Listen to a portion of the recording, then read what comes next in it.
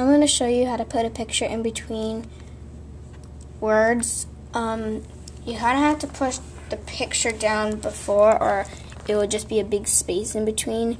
So I had all this writing and I wanted to put a picture down. So we clicked it and we dragged it over to where we wanted it. And I don't actually want this picture, but that's how you get a picture over. And I'm going to delete this one, and you just click and push delete. So if you wanted to get this writing around the picture, you'd have to place the picture first, push enter, do all your writing, say I got it, I push enter again, do all the writing, enter, enter, until you're back to this.